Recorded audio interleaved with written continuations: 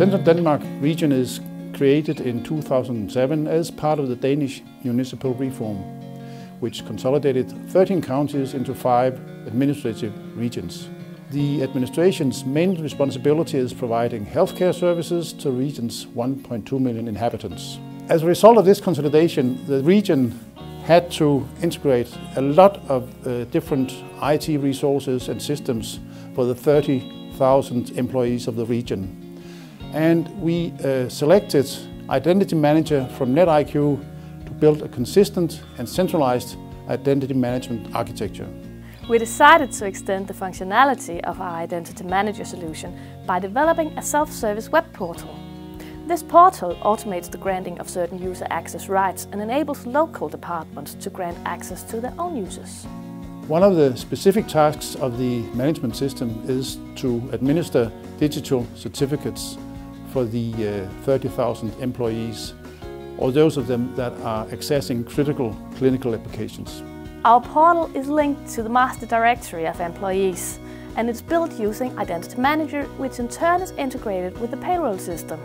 So, when an employee is added to the payroll system, for example, Identity Manager automatically creates the employee's login credential and then provisions basic access rights based on the employee's role in the organization. Department managers can then use the portal to assign specific applications to that person. The solution can also grant access rights to multiple departments based on user affiliations.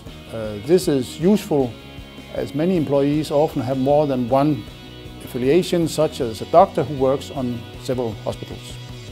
Our new portal helps us to provision access rights much faster. Previously, users had to request access to individual applications and we had to manually grant them access rights. And now, the portal has automated that process and assigns a number of basic rights without the need for manual intervention. It's great because this has considerably reduced the workload for our IT team, which means that we can focus on more important tasks. We've integrated more than 30 systems into the solution, including corporate email, electronic patient records and a number of clinical systems. In all, the system manages a total of about 43,000 monthly changes. We've been able to increase security by delegating the provisioning of user access rights to department managers. The big benefit to us is that local teams can now guarantee that the right people have access to the right applications.